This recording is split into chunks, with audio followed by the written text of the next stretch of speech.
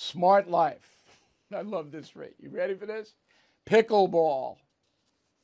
So pickleball is kind of tennis for lazy people. So it's a truncated tennis court, and you just bat the ball back and forth. It's the fastest growing sport in America. 9 million people played pickleball in 2022.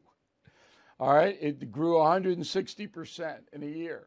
So elderly people, retired people, you know, they're out there pickleballing.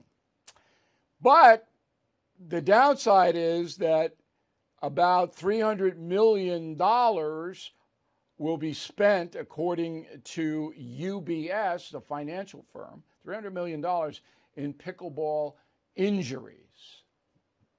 So, see, I'm a miniature golf guy myself.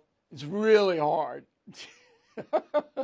to get, unless you walk into the windmill. So pickleball, the problem is you're going to get hit in the nose. You play pickleball, you're going to hit in the nose.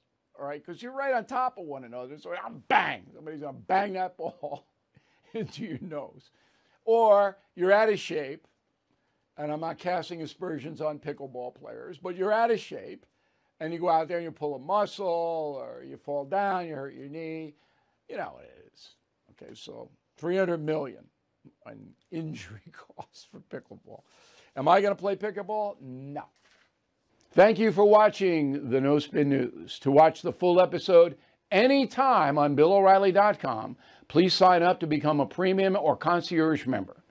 Visit BillO'Reilly.com to sign up and start watching today.